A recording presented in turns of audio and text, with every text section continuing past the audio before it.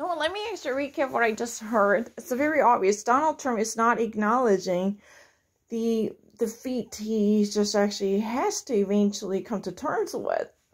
It's really interesting. According to Ryan Leza, there is not likely to have any type of concession until he would truly exhaust all the legal venues available.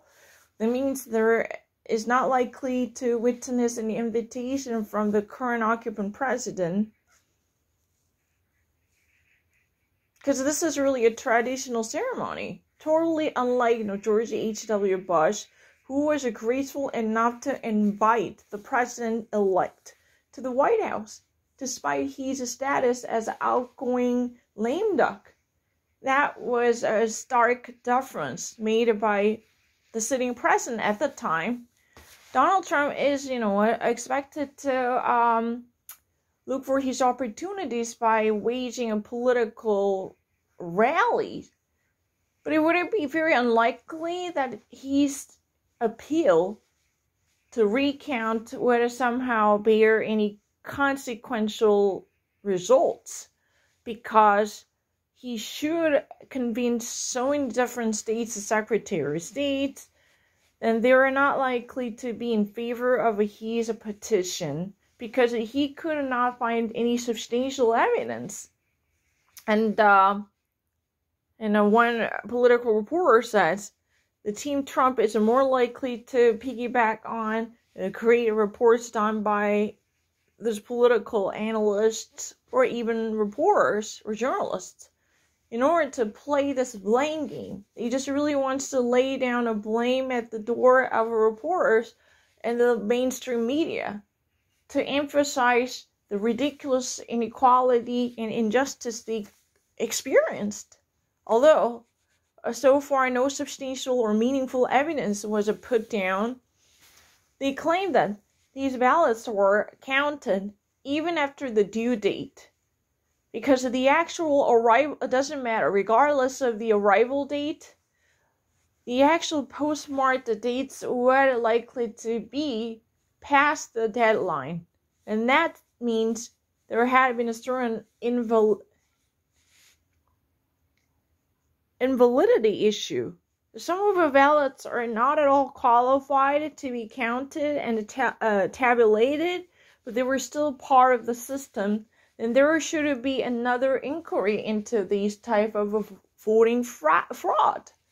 But this type of term is very political, because Donald Trump indeed carried a significant popular votes, even though, as a presidential historian, Douglas Brinkley said that he was literally defeated to humility in terms of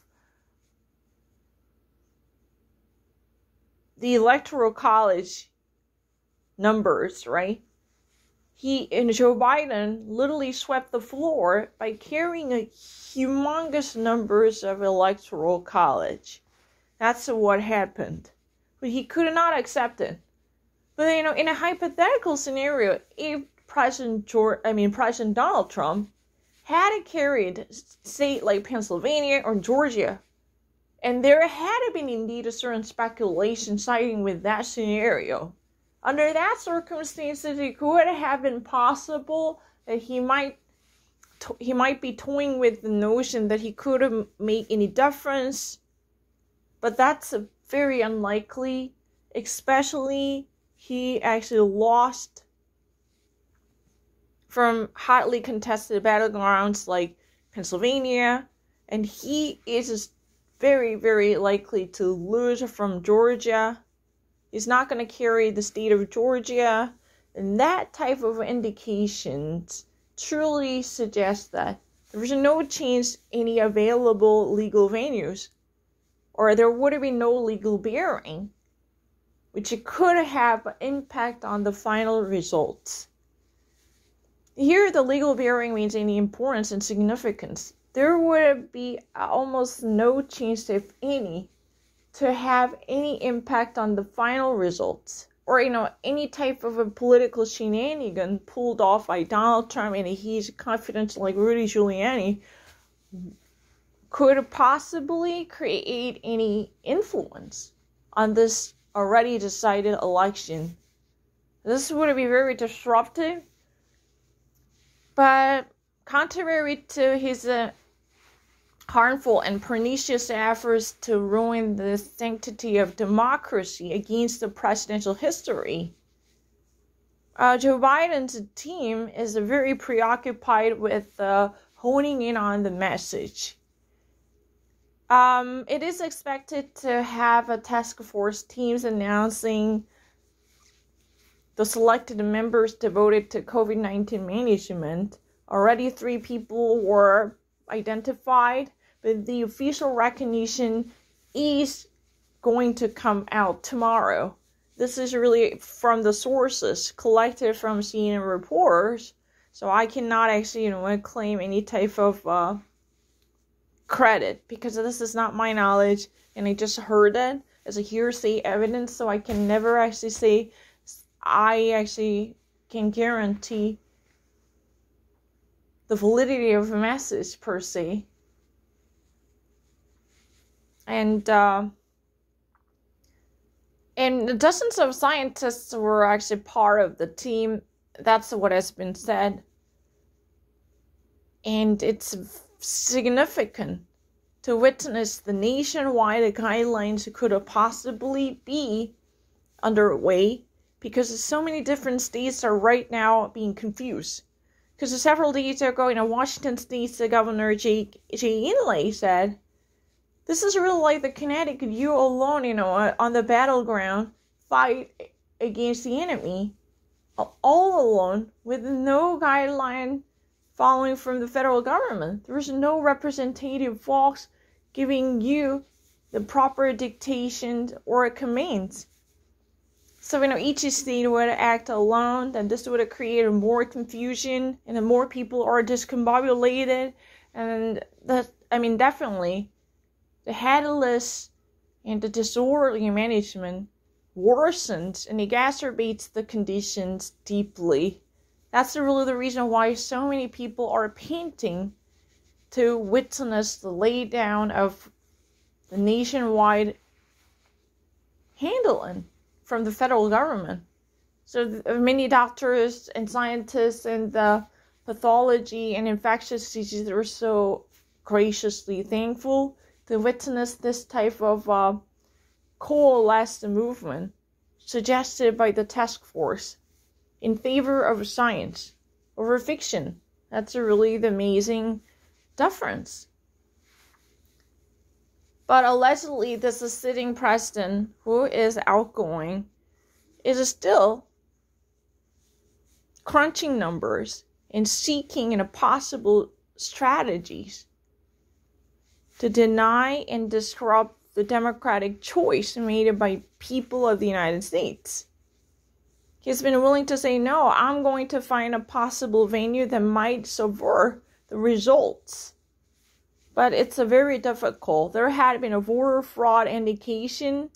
Yesterday, his proxy, Rudy Giuliani, clearly suggested that, especially the swing state like Pennsylvania,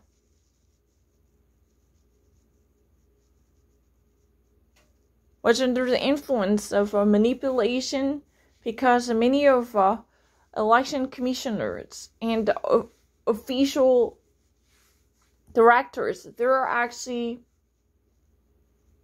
locking up the door away from the observants and inspectors in general, who should have been part of accounting. So many of accounting were conducted in dubious circumstances, where no sufficient transparency was guaranteed. So in the midst of the suspicions,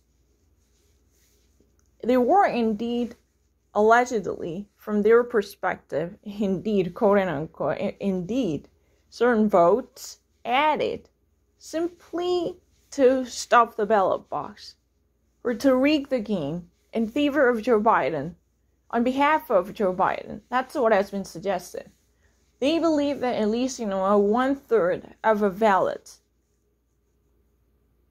which it did not say before the deadline and the due date clarified by the state law, somehow were integrated into the ballot box. These votes should have been discounted, but they were all mixed together to jack up the popularity of Joe Biden. That was their argument. And the President Donald Trump is right now scrambling up his legal team. And he's been also tinkering with the possible political events to gather up supporters and frustration to disseminate this, fraudulent gimmicks and controversies. And as many of established officials in and outside politics were very frustrated to witness this type of unprecedented rebellious movement by Donald Trump. Because it's really the first time in the presidential history, nearly. And the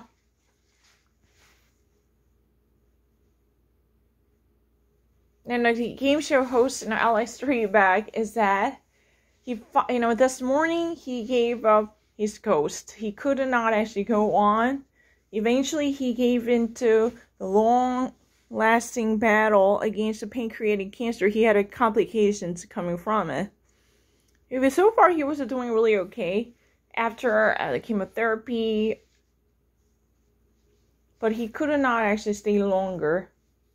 He was a staple for many of American households. That means he's been part of American tradition or American family for so many years. So some people really even actually believe that Alex Trebek is their family. Part of family. Conceptually, not literally, obviously. Because every single time near the dinner time, Alex Trebek is on TV. And this, master of ceremonies, this game show host, is so part of home entertainment for several decades. So people greatly misses him already.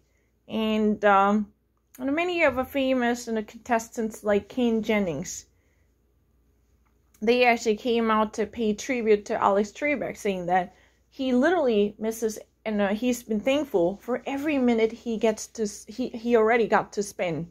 He's get to spend. Yeah.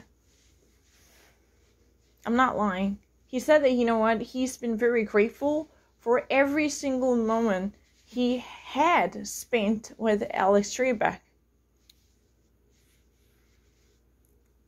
That's what has been said. Have I actually mispronounced it? He's got to Spain.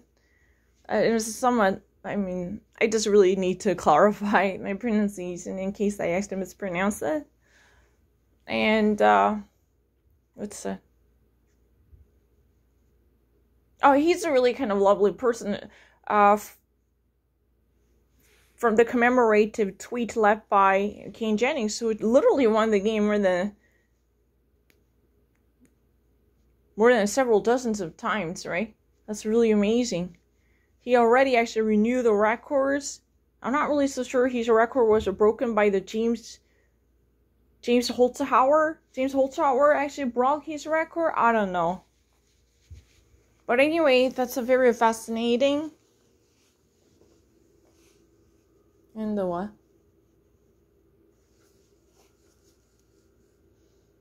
And many people were devastated to hear this type of a political dispute, because Donald Trump is literally sowing the seed of civil unrest, indicating that there could be possible violence to follow. And that way he could actually at least minimize this shameful chagrin, because he's been a really kind of powerful person. But Valerie Jarrett, former Obama's advisor and high-ranking member, an officer at the White House, says that just like what Mitt Romney did in 2012, he should acknowledge his loss, because Mitt Romney made a hard decision to place a phone call to President Obama, so he could actually recognize his loss. and the President of the United States could be recognized as the winner of his re-election. That type of courageous work was done by Mitt Romney. I mean, I don't really understand that why anything here would be so difficult for me to understand. It's very obvious. So the exact word is, when Donald Trump, the occupant president, is railing against the election result, saying no. There had been a no and a result, contradicting his claim that he won the election by a lot. So he's been still sticking to the claim that the election was stolen from him, and there were certain folks plotting against him from various states. So there should be an independent inquiry into the corruptive behaviors allegedly conducted by the election officials from various states. That's what has been argued at this moment. I have no difficulty of understanding. But by the way, in terms of Mitt Romney, immediately following from the election, on election night, he somehow suggested that the President Donald Trump possibly should look into legal options available on the table. But right now, it has more and more results. Definitely indicate a clear victory for Joe Biden with a legitimacy, indisputable. And Mitt Romney yesterday came out to have a conversation with Jake Tapper. He admits that any type of unfounded voter fraud suggestions could be very detrimental to the health of democracy. It could truly destroy the very fundamentals of our system. So president whose work can carry significant influence should be mindful of the ramifications and reverberating consequences from his words. Because this utterly baseless or very dubious, non-substantiated voter fraud argument could take a toll on our democracy. It could actually instigate a round of violence, because if there are indeed certain people who cast their ballots for President Donald Trump, they might be instigated. There could be possibilities. So people should watch out.